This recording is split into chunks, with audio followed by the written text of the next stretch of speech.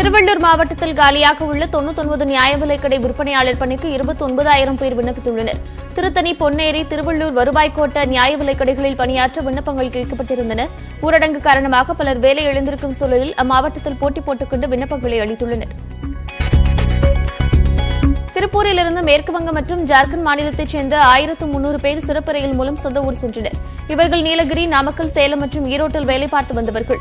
இதேபோன்று மயிலாடுதுறையிலிருந்து பீகார், ஜார்க்கண்ட், கொல்கத்தா தொழிலாளர்கள் 81 பேரும் அவர்களின் சொந்த மாநிலத்திற்கு அனுப்பி வைக்கப்பட்டனர். சென்னை அடுத்த கிழக்கு தாம்பரத்தில் சிறுமிக்கு பாலியல் தொல்லை கொடுத்த கூலி தொழிலாளி போக்சோ சட்டத்தில் கைது செய்யப்பட்டார். சிறுமியின் பெற்றோர் புகார் அளித்ததை அடுத்து நாகமி தெருவில் வசிக்கும் உதயகுமாரை போலீசார் கைது செய்தனர். அவரிடம் விசாரணை நடத்தியதில் அதே பகுதியில் மேலும் 4 சிறுமிகளுக்கு பாலியல் தொல்லை கொடுத்தது தெரிந்தது.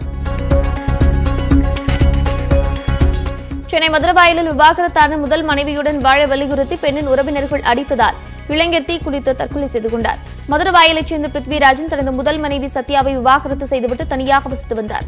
இந்நிலையில் அவர் வேறொரு பெண்ணுடன் திருமணம் செய்ய உள்ளதாக வந்த தகவலை அடுத்து சத்யாவின் உறவினர் பிருத்விராஜை தாக்கியதாக கூறப்படுகிறது. அதைத் தொடர்ந்தே பிருத்விராஜன் வீட்டில் தீ குளித்து தற்கொலை செய்து கொண்டார்.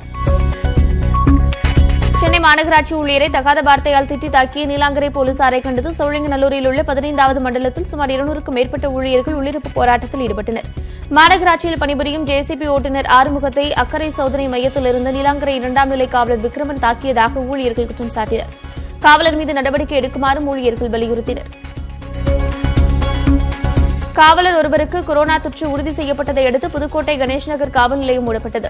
அன்னவாசல் ஊராட்சி ஒன்றிய வட்டார வளர்ச்சி அலுவலர், அவரது ஓட்டுநர் உள்ளிட்ட 5 பேருக்கு கொரோனா உறுதியாகி இருக்கிறது. இதன் காரணமாக புதுக்கோட்டை மாவட்டத்தில் தொற்று எண்ணிக்கை 448 அதிகரித்துள்ளது.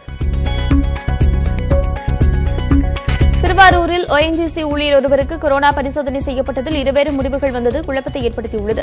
திருவாரூரில் தங்கி பணிபுரியும் பீகாரைச் சேர்ந்த ONGC ஊழியர் ஒருவருக்கு தனியார் மருத்துவமனையில் கொரோனா தொற்று உறுதி செய்யப்பட்டது.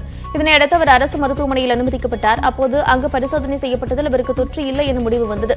இதனையடுத்து அந்த நபரை மருத்துவர்கள் டிஸ்சார்ஜ் செய்தனர். திருவாரூர் மாவட்டத்தில் இன்று மட்டும் 32 பேர் கொரோனா தொற்றால் பாதிக்கப்பட்டுள்ளனர். ஆத்தூர் அருகே டாஸ்மாக் கடையின் பின்புற சுவரை துளையிட்டு உயர் ரக மதுபாட்டில்கள் கொள்ளையடிக்கப்பட்டுள்ளன.